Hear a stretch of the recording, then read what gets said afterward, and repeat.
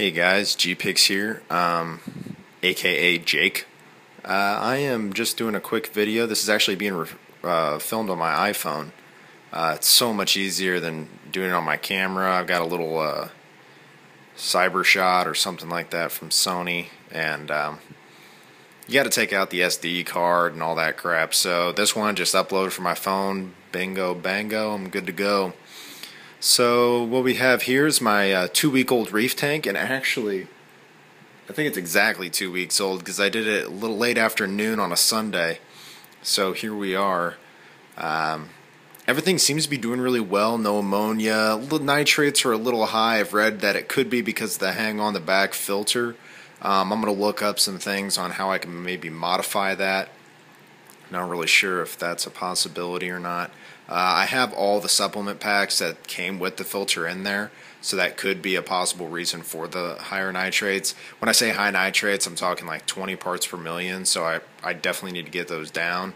But I did a water change just a couple days ago, so we'll have to see what I should do about that. If you have any suggestions, again, go ahead and let me know. If the suggestion is just get a sump and get rid of the filter and then get a skimmer, that's a possibility. Right now, actually, I have a 10-gallon tank that I got at the $1 per gallon sale at Petco, and that I'm going to try to make into a DIY sump here at some point in the near future, I hope. I'm going to do some more research on that, though, before I go ahead. And also, in order to do a sump effectively, I guess you don't really need it, but, oh, there goes focus. You kind of want a stand. I don't have a stand yet, as you can see. This is it's on my kitchen counter. And that's the dishwasher there, and by the way, you don't have to worry about the heat fluctuations because I never use it, so NBD, I guess. But yeah, so everything seems to be going okay. I got Leonard in here. Hey, Leonard.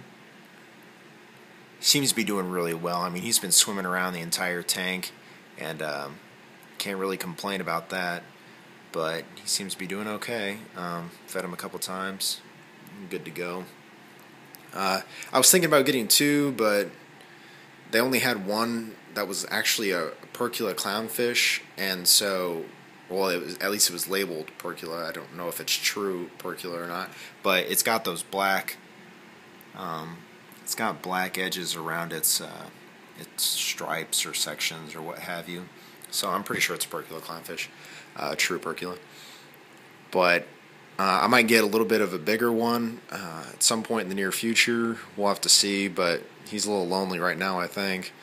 And right now I'm kind of I'm new, so I'm trying to get everything sorted out, etc., etc. Looks like cloud coverage went over. But, okay, as you can see, I have my Coralia 425 gallon per hour power head going in here. The thing was tiny. I took it out of the box and I was like, what? I didn't think it was going to be that small, but it's actually putting out some good current. This right here on top, that is from that Marineland 900 circulation pump. So definitely some good surface breakage there. But other than that, I think I need to get some more live rock, or at least do a different aquascape with that. I don't even call that much of an aquascape, but yeah, we'll see. I'll get around to it. But yeah, things seem to be going pretty well, and give you one more look at Leonard here. Say hi, Leonard. Say hello. There he goes. Okay, do your thing. Yeah, it was actually kind of interesting when I first brought him home. He was just chilling down here in the bottom right-hand corner of the tank. And I think it was because he was at the local fish shop, and they have them in those like small cube tanks, and he was the only one in the tank, so he was living it up. But when I put him in, I acclimated him into my tank and then let him free. He was like just staying in the little bottom right-hand corner, and I was like, dude, the tank's bigger than that. Like, you're in a bigger tank now. Go free. And he's been swimming around quite a bit now. So, although I did hear it's not unusual for clowns to stay in, one spot of the tank a lot. But yeah, he's been exploring, so that's good.